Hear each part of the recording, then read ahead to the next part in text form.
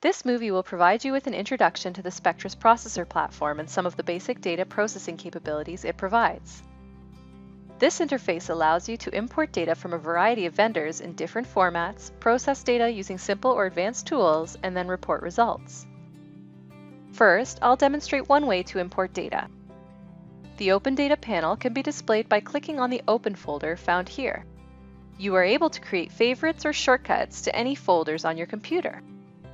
The first dataset I'm going to process will be a Proton Nmr spectrum, which I'll import along with the proposed structure by dragging and dropping into the main workspace. Pre-processing options have already taken care of the Fourier transform, phasing, and baseline correction.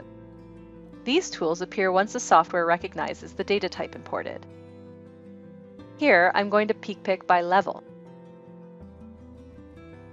This leads to integration, peak picking, and multiplet analysis for all peaks above the threshold I define. Next, I'm going to assign signals to the structure by running structure verification. Once complete, a match factor is presented and the spectrum and structure are highlighted where assignments have been made. Since I'm satisfied with the processing and analysis, I can now create a report by clicking this icon. Report templates can be configured to your needs to display any relevant information such as the structure and spectrum. Moving on to the next example, I have a processed LC-MS dataset.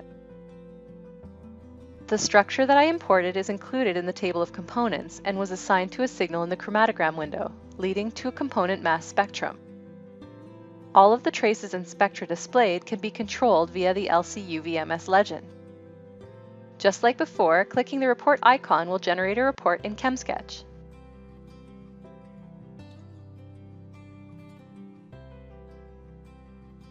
This report can be saved, printed, or exported as a PDF.